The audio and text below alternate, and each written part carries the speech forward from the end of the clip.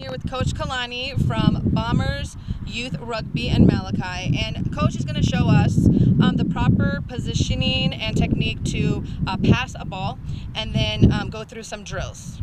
Okay, passing in rugby is a huge weapon in rugby. Every athlete must possess some sort of type of pass.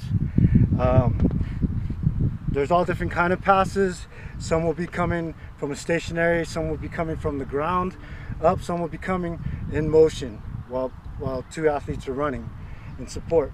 First of all, we're going to work on right position of holding the ball and the correct way of passing the ball. So in rugby, there's no forward passing. All passing is laterally or backwards. That's how we advance the ball forward. Okay, so we have Malachi over here. Okay, holding the ball. Okay, mainly on your fingertips. Now the rugby pass doesn't have to be a great looking pass. It just has to get to the target. Malachi is going to put up a pass, so I'm going to use my fingertips and more in my wrist. Not so much of a backing up and shoveling it.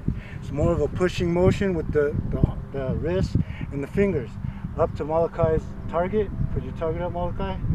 Okay, and then we want to go right to the target. Okay. So also, we want to point our foot to our target when we're coming from a standstill to help us get our target there. Okay, so we want to step in, put our focus to the target. Good, Malachi's got it down. He's got a good pass.